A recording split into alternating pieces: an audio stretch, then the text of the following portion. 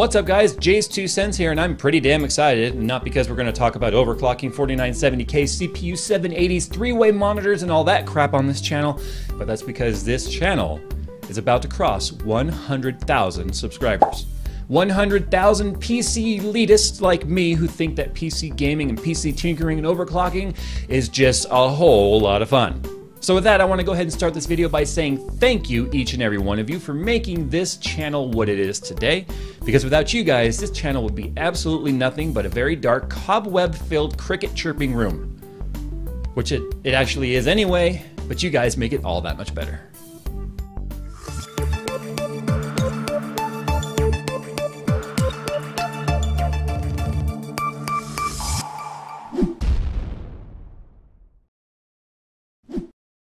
Well guys, I have spent the last 3 days putting together an overclocking review for you guys here regarding the 4790K.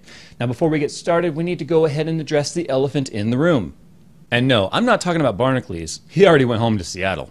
No, I'm just kidding guys. Jerry is actually a very good friend of mine, but if you want to poke a little fun, go ahead and head over to Twitter and say, hey Jerry, Jay said you're an elephant. And let's just see what he says and how long it takes him to figure it out.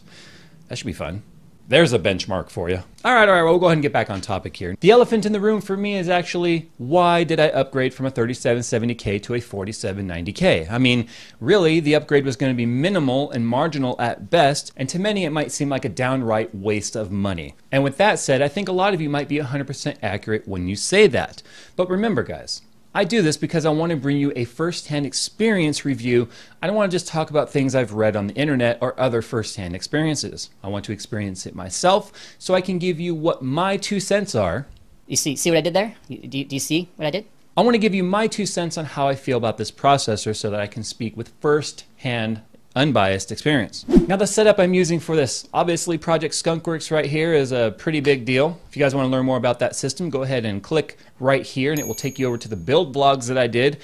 I actually have more than an hour worth of vlog footage of me putting that together. You might find it interesting, but if you don't care about any of that and you just want to get to the meat and to the numbers, well then go ahead and stick around and listen to what I have to say. Now the 4790K does bring some improvements over the 4770K, but remember guys, the architecture and the platform of the die and the chip itself is exactly the same as the 4770K.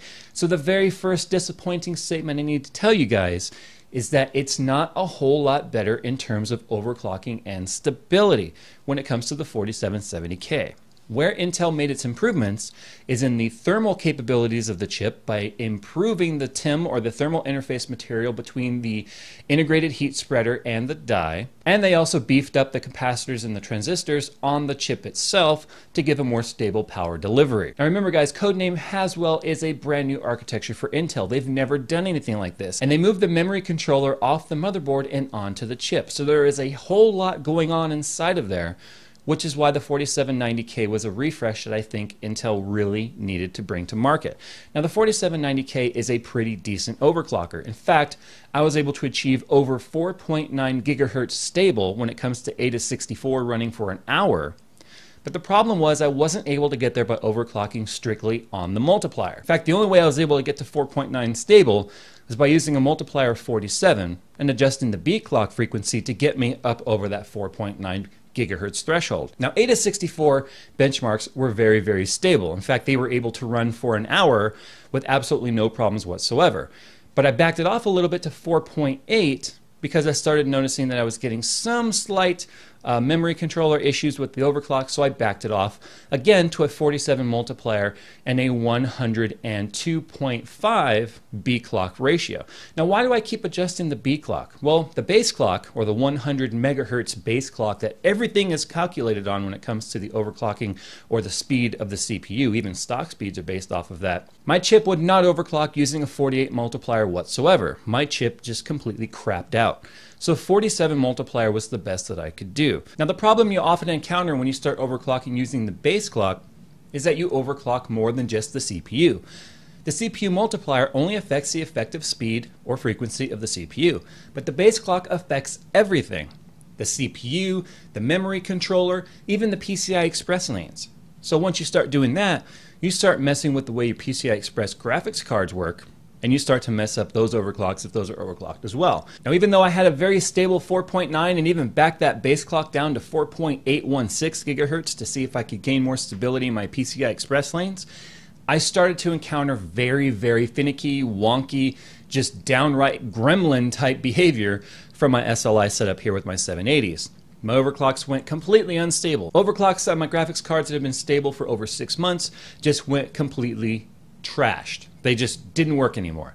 So base clock overclocking just became no longer an option for me. Now when it comes to max temperatures on the cores, I did have a max temp during AIDA64 maximum stress and heat test of an 80, 83, 84, and 81 on the cores. Now before you guys say, whoa shit, this system in behind me is running in the 80s on the cores, you guys have to remember what AIDA64 is designed to do. It's designed to take floating point units, CPU calculations, and the cache and just stress them as high as they possibly can during the stress test. In fact, it's designed to pump as much heat into your CPU as possible. So it's full load and full heat testing. In fact, when it came to the test, it was actually floating around in the low 70s, high 60s. And when you take the FPU out of it, it actually was running in the high 40s and the low 50s. So temperatures on this were fantastic. While gaming and doing all of my gaming benchmarking on this system, things never left the 40s when it came to the CPU temperature. So that is actually very impressive considering it was running at 1.3 volts.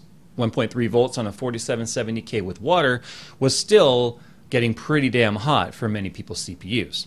Now, one of the things I did to see if I was getting any real world performance increase when it came to 3770K versus 4790K is I went ahead and rendered that part 4 of Project Skunkworks, which was nearly 30 minutes of video and vlog of MP4 or MOV to MP4 and overlays and sound and transitions. And my 3770K took about 55 minutes to render that at 1080p H.264 encoder. Now, when I did the exact same video render with the 4790K, it did it in 36 minutes. Memory speeds were actually exactly the same. I'm running them at 2000 megahertz on the RAM. So I would say that there was definitely an improvement there. In fact, that's going to save me a hell of a lot of time bringing you guys videos over the course of owning this CPU. Now, when it comes to gaming, can you guys expect any sort of improvement? Likelihood, the chances are no. In fact, my Valley benchmark scores remained pretty much exactly the same. But when it came to 3D Mark 11, I actually got a little bit of an improvement. In fact, my score is a 22,079 compared to 21,000 and some change of the 3770K. Now, one of the reasons for that is the way 3D Mark 11 works its CPU calculations and its CPU speed is it puts all of the physics rendering onto the CPU. So my score rose directly because of the physics rendering on the CPU of the 4790K versus the 3770. Now, if you guys take anything from this video whatsoever, take it as this. If you guys are gamers and you're on a 2600K, a 2700K, 3770, 4770, this is not worth an upgrade for you. It's not. It's still going to run you over $300 in most places, and even if you live near a micro center, it's still going to cost you $300 with tax. You're really not going to see much improvement. In fact, I don't recommend putting 4790Ks in a Z87 board because my experiences with that were a lot of the Z87 BIOS are not really up to par with this. Some companies may be better than others right now, but my situation with that was really, really poor. In fact, I was not happy with it whatsoever. I was very upset with the performance. In fact, I scrapped an entire video that I was trying to do to see if it was even worth it. In fact, it probably would have made a good rage video, but I digress. Now, another thing I'm asked quite often is, Jay, I have an i5 blah, blah, blah.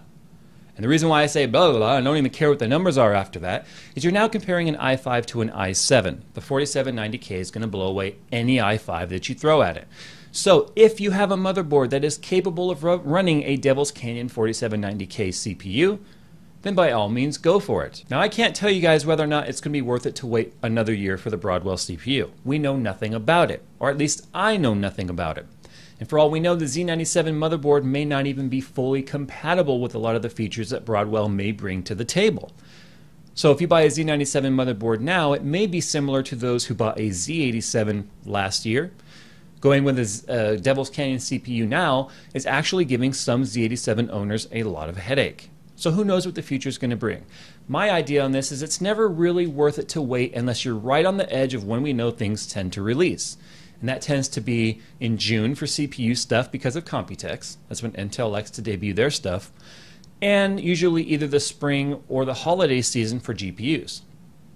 That's pretty much the way I look at things. So guys, this has been my take on the 4790K underwater. It's a fantastic CPU that's actually going to serve me very well. And considering I have an L3 revision, which a lot of people have said don't overclock nearly as well as the newer L4, I'm actually pretty excited with this. I may try and get my hands on an L4 just to see if it actually makes any difference and plop it into the Z97M power setup over there. I have right over there. I'm now being texted because I'm popular. No, the hookers and blow can wait until tomorrow. Send. Crap, this thing was on. You guys have some questions about 4790K? I advise you to take it over to Twitter. The comment section of YouTube is just, it hurts my head. So if you guys want to ask me a question, bring it to Twitter. I'll do the best I can to answer you. You can also email me or head on over to Facebook. I'm reachable on all of those platforms. And I do the best I can to get to you guys. I get hundreds of messages a week, and I'm just one guy. I'm one guy with multiple personalities, but I'm still just one guy. You know what I'm saying? All right, guys, it's time to get out of here. Things are getting a little bit weird. And of course, see you guys in the next one.